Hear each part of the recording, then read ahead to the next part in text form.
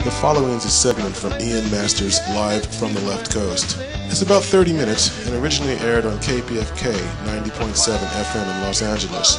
You can find more of Ian Masters' programs at ianmasters.com or at the KPFK archives at kpfk.org.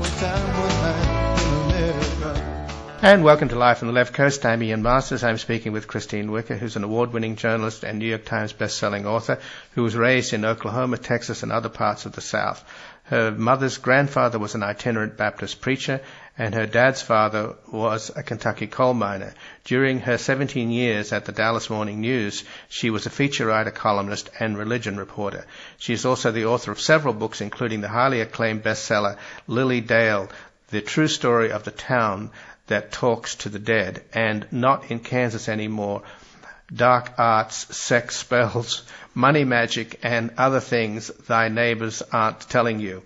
Her new book, just published, is The Fall of the Evangelical Nation, The Surprising Crisis Inside the Church. And clearly there's been a bit of a crisis week for John McCain. He's had to disavow the Reverend Hagee, Christine, and Rob Parsley. The Reverend Hagee, of course, turned out some time back, suggested that God unleashed Hitler on the Jews in order to hunt them down and drive them into Israel to fulfill a biblical prophecy. And in the case of Rob Parsley, in a sermon, he suggested that it was the role of this Christian nation to destroy this false religion, Islam.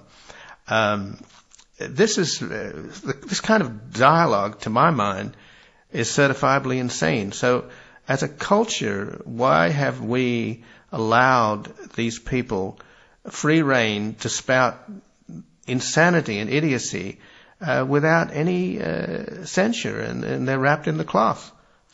You know, the strangest thing to me is that we've not only allowed them media access, but we have the media, that's what I mean by we, because I was a religion reporter, so I'm guilty of a lot of this, or being complicit in it, is that we've also told the American people that these fringe prophets, since that's what they think they are, also have a large following, that they are representative of evangelicals in America, and they simply are not. We have been duped.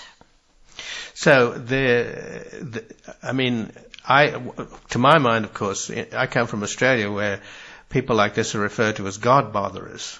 And there's a real sort of almost a genetic rejection of stealing that these people, and they've always looked to me to be absurdly fraudulent, and they represent a kind of mercantilism that has never had a place in religion. Particularly if you look at the Bible and you recall Jesus throwing the moneylenders out of the temple, and of course the famous admonition that it's easier for a rich man to enter the. It's easier for a camel to go through the eye of a needle than it is for a rich man to enter the kingdom of heaven. So, why is this? These people have been able to thrive and prosper at the expense of the original intent, to use a phrase that they use on the Supreme Court with these fundamentalist justices we have. In other words, the fundamentalists are supposed to be about the text and the original intention of the text. But the original intention of the text has nothing to do, by and large, with what they preach. In other words, Jesus didn't carry an assault rifle. He didn't hate homosexuals. He didn't celebrate capital punishment.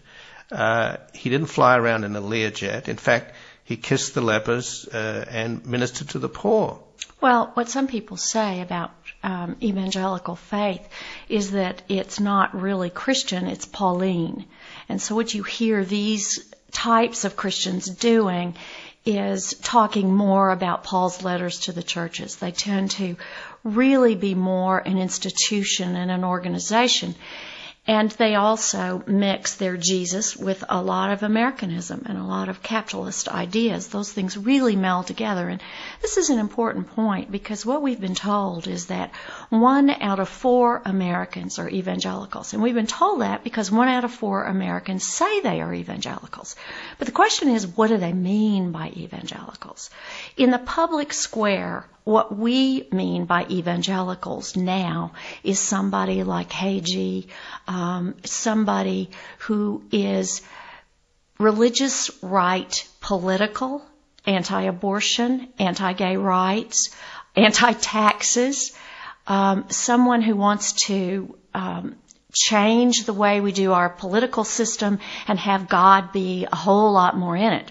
So that's why I talk about the fall of the evangelical nation. I'm really talking about those people who have come into the public square and become known as Christians to the point that almost no other religions or Christians are even heard in the public square. And here's the way we've been duped. We have been told that these are 1 out of 4 Americans. They're not. They're not even close to 1 out of 4 Americans. They're 1 out of 14 Americans. And the reason that I know that is because as I was researching this book, I intended to do the usual book, praising evangelicals, seeking out the most extreme of them. I was going to try not to do that, but I was going to talk about how big, how great, how powerful they were. But evangelicals all throughout, I went back to Texas where I'm from, to a big evangelical church, and people kept saying to me, "You're doing the wrong book. Look at the back door. Look who's going out that door. Look at why we can't save anybody." Two of the ministers said to me, if the rapture were to come today, because they do believe in the rapture, some of them do, some of them don't. This one did. He said if the rapture were to come today, half the people would show up in this church on Sunday wondering where everybody went. So, if indeed, I'm reading between the lines here, if indeed evangelical, the noise that's coming, which is disproportionate to the numbers, and the domination of the spectrum, if you will, of religious discourse in this country, if indeed it's a front for right-wing politics, which I think is what it's largely become, what's wrong with the religious left? Why can't they get off the ground? Well, part of the reason the religious left can't get off the ground is the media really won't pay any attention to them. That's starting to change just a little bit, but notice where it's coming from. It's still coming from the right. It's those on the right are changing. Well, I tell you what's really happened. And if you look at Mother Jones, you'll see that an evangelical reporter wrote about this book in this month's edition, and she really got it. She said they claimed a bunch of people who didn't even know they were being claimed. So some of those people were the religious left or the religious middle or the religious uncommitted. This 1 out of 4 people, 25% of America, contains 18%. 18% of those people don't even know they're being called the religious right. They don't act like the religious right. They don't vote like the religious right. They don't think like the religious right. And their theology is not like the religious right.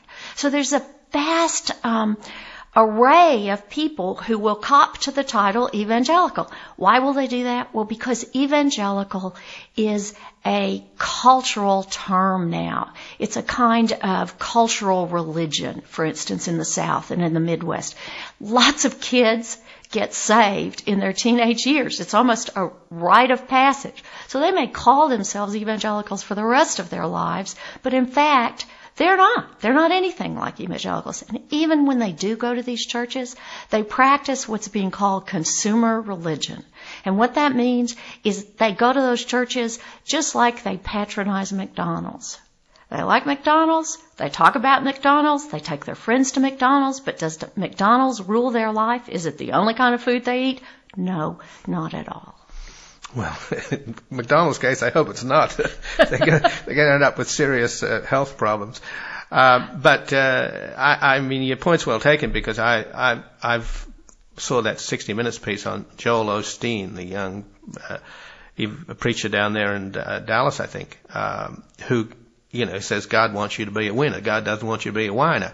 I mean, it's complete, motivational speaking. So, if they've managed to lure people in, that want to get rich, I guess, who was that famous person that started all this motivational stuff? I can't remember his name now. Dale Carnegie? Dale Carnegie, yes. There you go. Yes. It's a sort of, what about the New Age people? I'm trying to get, again, figuring out why the majority, the silent majority of people are so passive when the active minority have captured the high ground and dominated the headlines. So Explain to me why the passivity and how much it's because the New Age people, by sort of definition, to some extent, are navel gazers. Well, that's true. That's my take on it. Exactly. You don't have to share that. In fact, that's the media's take on it. The reason that they love the religious right is because the religious right people will say what they mean, and they say it in a very colorful way. Be winners, not whiners. That's a great soundbite. Where the others we call it mushing out. I used to try to cover the peace movement. Every year they'd have a conference. Every year I'd try to cover it, and every year I'd say, what am I going to write? I mean, who doesn't like peace? It's hard to get a handle on. It's really easy to get a handle on the religious right. Here's the other thing that they did. Everybody makes fun of New Agers. Well, they don't have an organization. They don't picket you. They don't call and complain. They don't say you're going to hell because you make fun of them. The religious right was able, in the 1980s, to figure out what their causes were going to be. Opposition to gay rights, abortion. They very specifically chose abortion. Did you know that the Southern Baptists didn't originally when the Supreme Court ruled that abortion would be allowed in the United States, Southern Baptist, which is the largest evangelical group in the country, didn't protest at all. They thought it was a fine idea.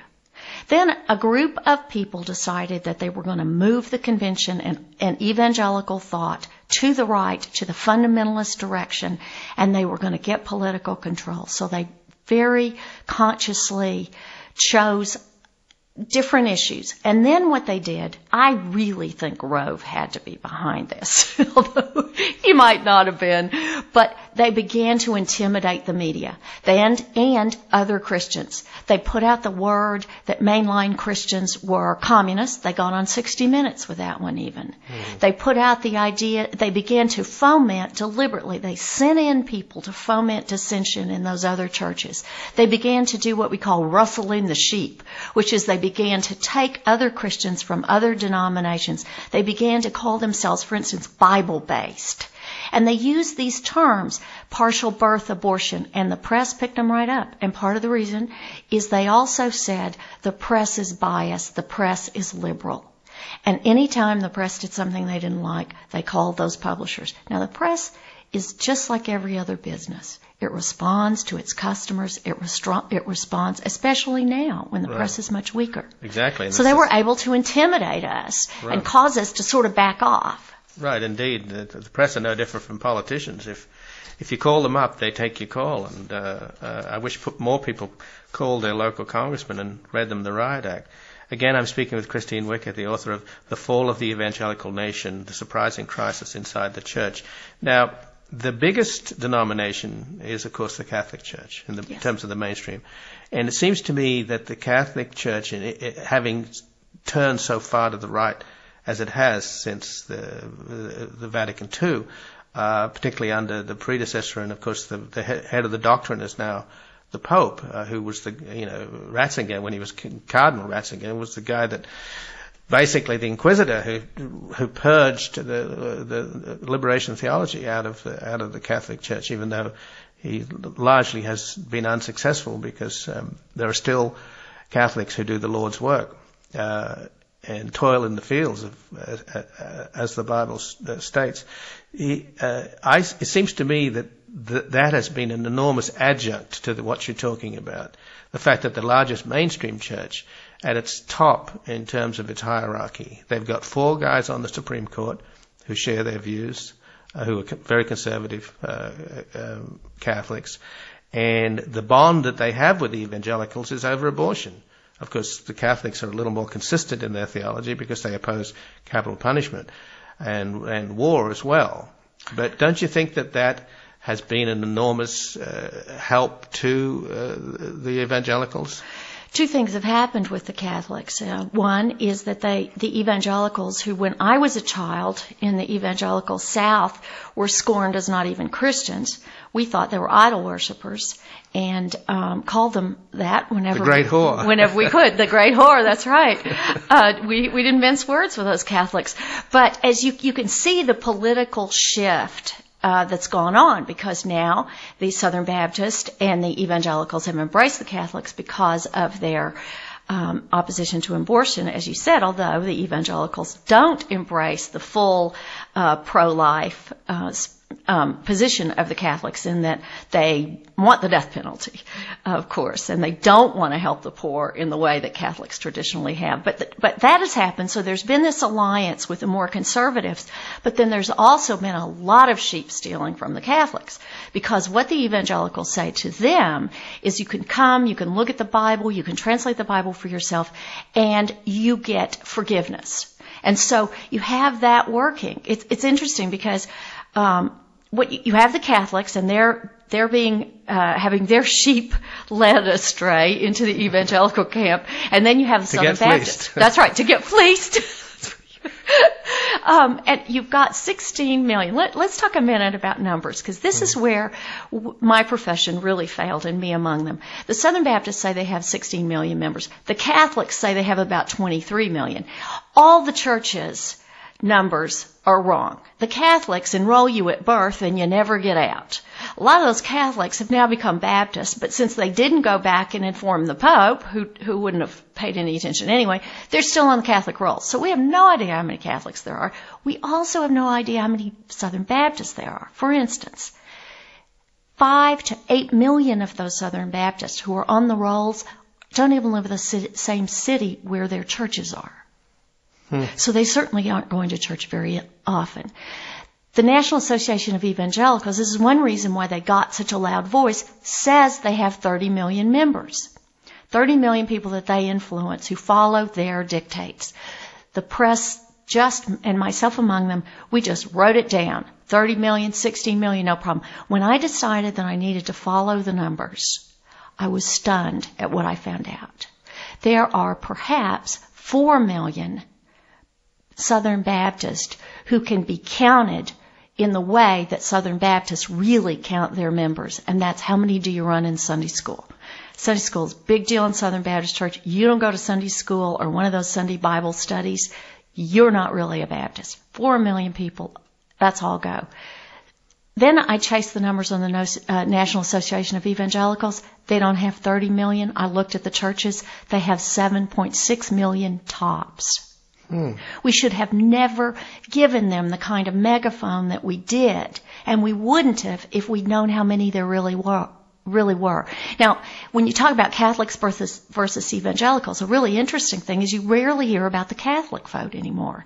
And that's because we understand that Catholics are very different types. But evangelicals, we have yet to understand our different types. So what you hear right now, that I just have to say this too. You keep hearing the religious right is breaking up.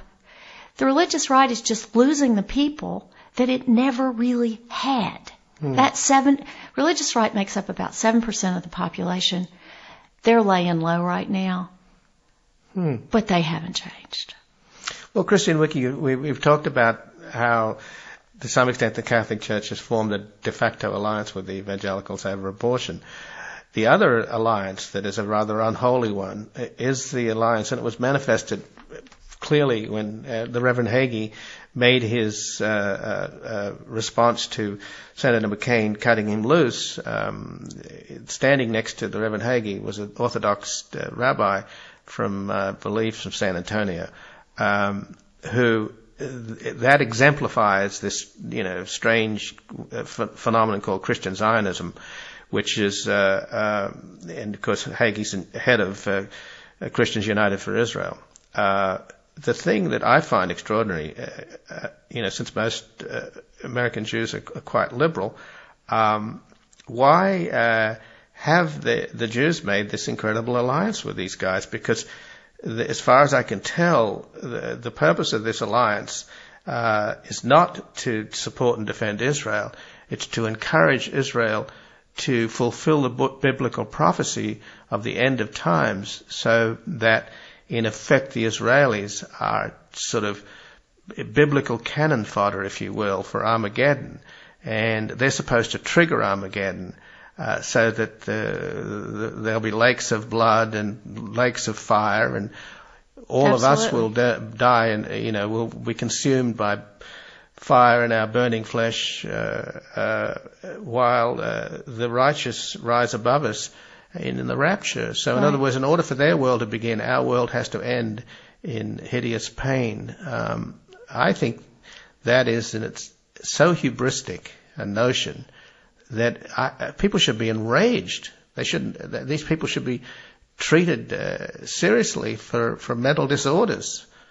Well, there are two things there that I want to comment on. You made a correction. You said, why are the Jews doing this? And then you said the Israelis. It's the Israelis. And the answer to that you can sum up in one word: tourism. That's why they're doing it. Tourism. Tourism. There's a lot of tourism. So it's just like to hell via the Holy Land. Is that how it works? Well, they don't believe this. They're going to heaven, right? Yes, yeah. They don't believe. The Jews don't believe this is going to happen anyway. They think it's all nonsense. But there's a lot of Holy Land tourism going on, and then it also gives them a little bit of an in there with the Bushies and that constituency in America. But I think a very reliable constituency. Yes, yes, yeah. And most Americans aren't going for that at all.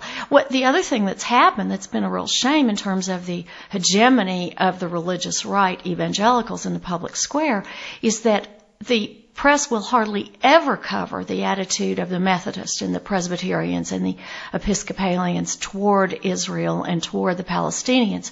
They have a much more balanced view.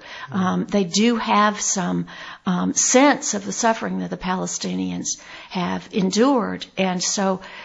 But that has been seen as liberal, communist, socialist, anti-American.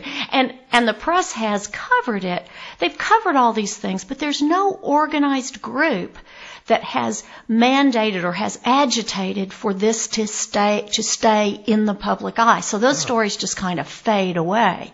Whereas what you had, very smart thing the religious right did, they took over the Republican Party. And then they had a really good bully pulpit to use with the press, and they did. But if you want to know how strong they are, listen to them talk a little bit. Their big complaint is that they never really get their issues passed. What the Republicans and the Democrats do to the religious right during the national elections is the same thing they always used to do to black communities. They would go into the African American communities, they would talk the talk, and forget them after they were elected. And although it may not seem that way if you read the press and if you're really frightened about the religious right, in truth, they've worked 30 years, abortion is still legal. They've worked 30 years, gay rights, as we saw here in California, is moving right ahead. It's not turning back. They've really had very few successes. And the reason is there aren't that many of them. Well, hello, it's democracy at work, isn't it? That's exactly right. Majority rule. Exactly. If there were 25% of American voters were religious right, politicians would be falling all over themselves to do what those people wanted. Well, what about the statistic that 54% of Americans believe that the dinosaurs were on Noah's Ark, and something like 16 or 18% of school teachers believe in creationism? When they talk about creationism, mostly what I believe those school teachers are talking about is they think that God had some hand in this. Americans have a lot of religiosity in their thoughts, and the mistake that people make, that journalists often make, is to think that human beings think in a logical, linear way. They don't. None of them do.